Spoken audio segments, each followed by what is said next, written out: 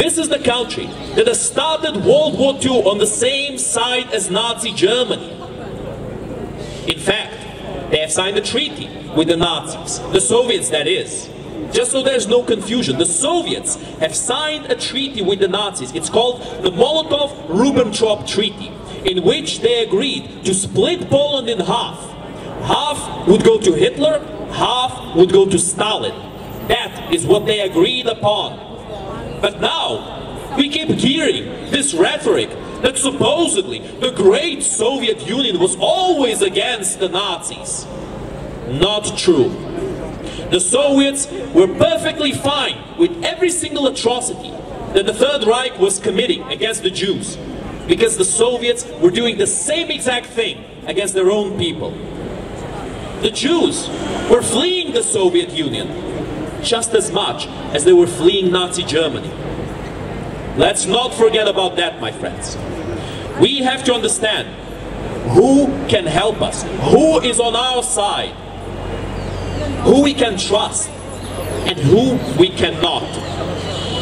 And clearly, right now, the Russian terrorist regime has shown their disdain and their hatred for the West. They have shown that every single one of you, every single person who lives here and contributes to this country is their enemy. And they have shown it many times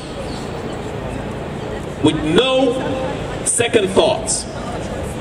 We have seen it many times when they ride on their missiles to Lviv, to Kiev, and to other Ukrainian cities. But what unfortunately many people in the West have not seen is that many of their missiles, armored vehicles, and tanks have to London, to Washington, to Berlin written on them. Now, of course, we look at that and we laugh. To Washington. Oh, you silly Russians. How are you going to get to Washington? Of course they're not going to get to Washington. They're going to get destroyed by the American military if they ever try. But the fact remains that the idea is there. The Russians will keep pushing until something pushes back. They will not stop until they are stopped.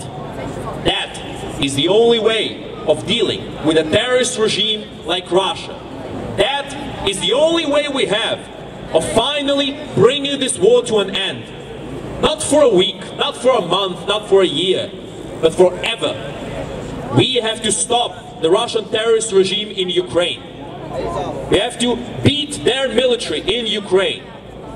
We have to do it for all the heroes of Ukraine, all the Azov-style defenders, all the heroes of Ukraine, the great people who are fighting for democracy and for freedom in the whole world, whose sacrifice, unfortunately, sometimes is not understood by certain ignorant individuals. But alas, we have to keep moving forward. And we have to inform the world about what's going on, so that every person on earth has the truth at their disposal, and so that every person on earth can make an informed decision on what they're going to do for the future. And this choice, at least at this moment, at least for now, we all have this power of making this choice. Do we want to live in a free future? Do we want to live unafraid that our next words will land us in jail, getting tortured? Or do we want to live in a state that will kill, mutilate, and persecute any person who has the minutest disagreement with the state's propaganda? That is the question we all have to ask ourselves. Do we want to live like the Russians, who live in poverty, in oppression, who flee their country so that they're not enlisted in their meat waves to die against the Ukrainian people who are fighting for their survival? Or do we want to live in the West, where we have a good quality of life, where we have a future? The answer, my friends, is obvious. We are all here, after all. We are not in Russia. And if we were speaking with the Russians right now, this is the message that we would like to send them. Act. Act now. Because this war is unwinnable for Russia. We don't stand here because Ukraine is losing. We stand here because Ukraine is losing people. Because there is a large cost for this war that Ukraine unfortunately is paying right now. And the sooner we end this war, the less people have to die. But the only way to end this war for good is to help Ukraine win, my friends. And that is why we stand here today and every other day, that we spread our message to the whole world, so that everybody can make that decision that the Russian terrorist state is trying to take away from you. That decision that the Russian terrorist regime is trying to convince every single one of you that you do not have. But it's a lie. You do have this decision. And we have this decision. We all do. There is a certain issue that we always have to speak of when we're talking about authoritarian countries. It's the illusion of harmony in the authoritarian states. Why are there no protests in Russia? Why are there no protests in North Korea or Iran? I mean, they used to be in Iran. They used to be in Russia, at least to an extent. And in Iran, there were very large protests. But why no longer? Are the people suddenly happy with what their government is doing? Did the government change their directives? Did the government change their ways? Are the people living better now? No. The people are in jail or in the grave. That is how people live in Russia. That is what we all want to avoid. And for us to be able to avoid it, we need to help the people who are keeping that barbarism at bay, who are keeping the Russian terrorist regime at bay. Ukraine will only be the beginning if Russia is allowed to succeed. After that, it will be Moldova. The Russians already have troops in Moldova, in the region of Transnistria. In fact, they never removed those troops ever since the collapse of the Soviet Union.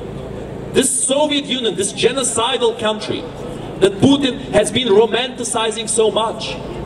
Of course, Putin has been saying it over and over again, that according to him, according to Putin, the collapse of the Soviet Union has been the greatest catastrophe of the 20th century. Imagine a German chancellor saying that the collapse of the Third Reich was a disaster. Imagine that happening. How would that be received by the public? What would the people think of it? Disgusting. Would that person really be allowed to remain in power? Would that person be patted on their back and said, well done? No, my friends, that person would lose their position. They would be out of politics for their whole life. But in Russia, things work in a different way. In Russia, romanticizing and sympathizing with a genocidal regime is normal. In fact, it's good. It's their traditional way. We have to allow them to do as they please. Is that really how we want to look at such genocidal tendencies? At the desire of the Russian terrorist regime to return to the genocide perpetrated by the Soviet Union? No, my friends. That is not the future we should strive for. That is the future we should oppose. And that is the future that we will oppose and we will avoid, so that we can live better. Every single one of us, not just the Ukrainian people. And that is what we all have to remind ourselves of. My friends, let's not forget that our rallies happen every single week. Nowadays, there's a small change in the schedule, and pay attention to this for a second, because this is very important. Our rallies are in Wednesday at 6 o'clock, from 6 to 8. But usually, our rallies used to be on Saturdays. These days, we will change them. I believe it's going to be on Fridays, right? It's going to be on Fridays, same time, correct? 6. At 6 o'clock on Fridays. Because of the big protest, of the very large protests happening around this area on Saturdays, we will have to slightly change our schedule in order to still be able to do our protests, my friends. So our rallies will be on Wednesdays at 6 o'clock, on Fridays also at 6 o'clock, and on Sundays at 3 o'clock as we have it today. Please come and show your support. You will always be welcome here.